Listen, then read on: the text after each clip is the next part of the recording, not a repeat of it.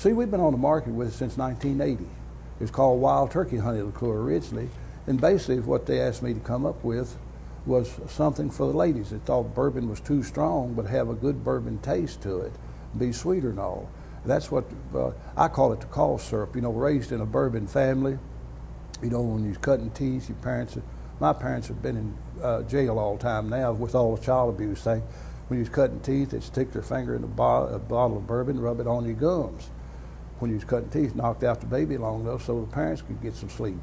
And then at wintertime, you started coughing, they take a little bourbon, a little honey, a little lemon, a little lime juice, and sugar and things like that, and give it to you for a cough.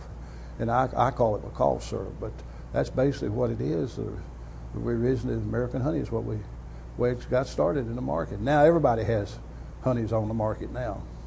Well, that was something they discussed for a long time. You know, we didn't know how it would go over. I'm a little leery about it, but it went over well. I teased about some of the big cities up east. I told them to go over well up there. If you've ever been up there driving around the cabs and all, everybody's giving you the bird as you go by them, aren't they, if you're not driving right? But it's went over well.